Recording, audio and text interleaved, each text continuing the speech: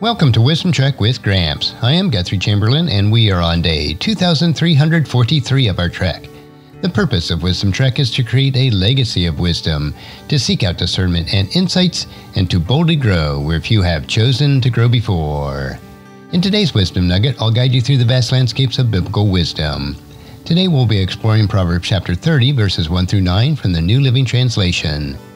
In these verses, we'll uncover insights into the pursuit of wisdom, the dangers of arrogance, and the importance of relying on God's Word for guidance. So let's not delay any further. Let's dive into Proverbs, verses 1 through 3. The sayings of Agar, son of Jakeh, contains these messages. I am weary, O God, I am weary and worn out, O God. I am too stupid to be a human, and I lack common sense. I have not mastered human wisdom, nor do I know the Holy One. These verses express Agar's humility and recognition of his limitations and understanding. How can we understand the importance of humility in seeking wisdom? Like Agar, recognize the importance of humility in the pursuit of wisdom. Humility acknowledges our limitations and dependence on God for understanding. Embrace the posture of humility before God, acknowledging our needs for His guidance and wisdom. Seek wisdom not from human sources alone, but also from God's Word, which is the ultimate source of wisdom and understanding. Recognize that true wisdom comes from acknowledging our limitations and seeking God's guidance in all aspects of life. Now let's explore verses 4 and 5. Who but God goes up to heaven and comes back down? Who holds the wind in his fist? Who wraps up the oceans in his cloak?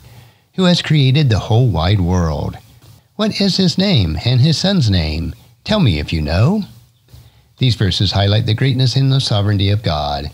How can we understand the greatness and sovereignty of God in our relationship in our pursuit of wisdom?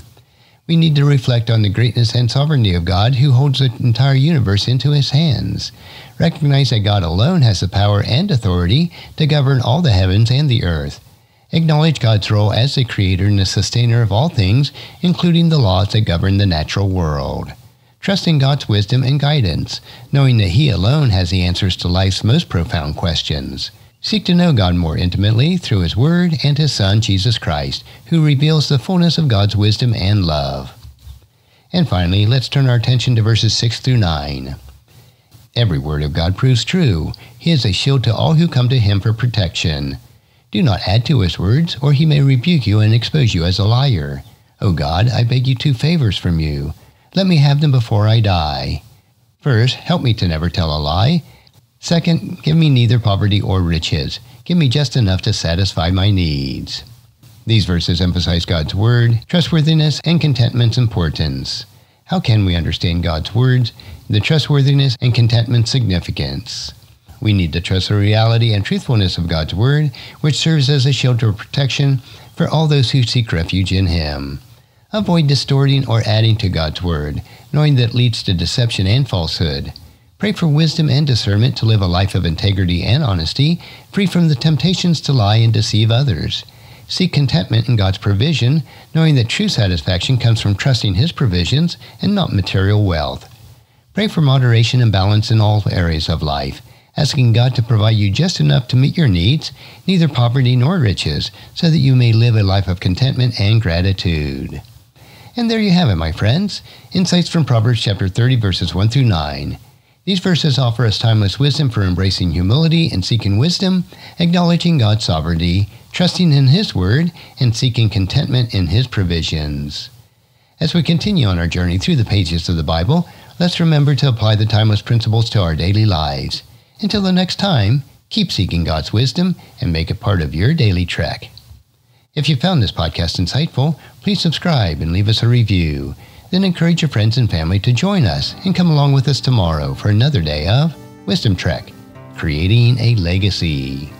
Thank you so much for allowing me to be your guide, your mentor, and most importantly, I am your friend as I serve you through the Wisdom Trek podcast and journal.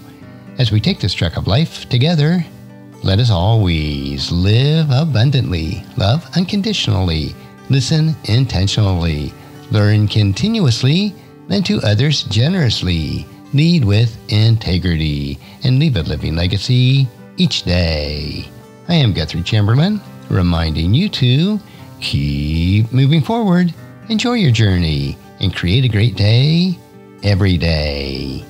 See you next time for more Daily Wisdom.